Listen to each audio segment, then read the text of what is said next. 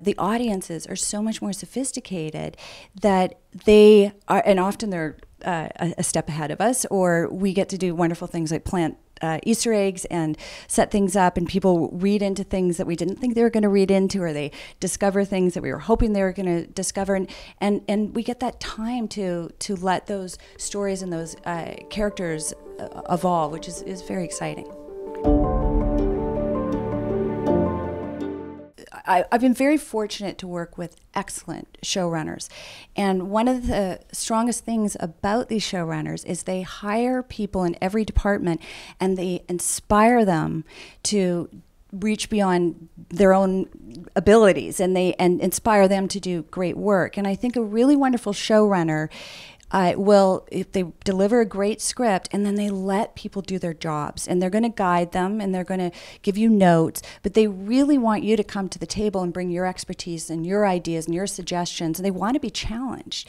On Game of Thrones, for example, David and Dan, they write these amazing scripts, but they want directors to come in and say, okay, we've got this, let's take it to this level.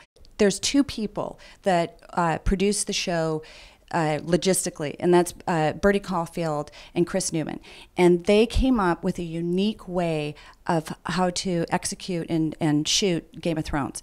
And so what they do is they have two crews that are shooting simultaneously, and one of those crews will go on distant location. They're based in northern Belfast, and then a crew will go to Iceland or Morocco or Spain or Croatia, and then they have a giant one-liner that's color-coded, and you fly into the location that you're going to shoot with the actors that are needed for those scenes. So it's a different way of making television, and a lot of shows, really big shows that shoot in multiple locations, have adapted that now, and it's cross-boarding. And so as directors, we need to know all 10 episodes, even though we're shooting 2 episodes each. We need to know obviously what comes before creatively and what comes after, especially in this case, because an actor might be shooting a piece of episode 10 the day before, and then they walk in the next day and they're shooting a piece of episode 2. When I was first asked to do The Deuce, I had a lot of conversations with David Simon and George Pelecanos, because I wanted to make sure we were on the same page, which was we wanted it to be very real, very honest, not gratuitous, and that's exactly what David and George wanted. And I had to really think about it and what was going to be my contribution and what was my way into the show. How was I going to interpret it? And I was having a conversation with George Pelecanos, and he said to me, Michelle, we don't want the 2017 version. We want the 1971 version. And that really clicked for me, because I went, right, this is pre-AIDS. This is when prostitution was thought of differently. This was a different time in New York City. And we really wanted to, we knew we were doing a very controversial story. We were talking about misogyny. We were talking about the start of the porn industry as we know it today.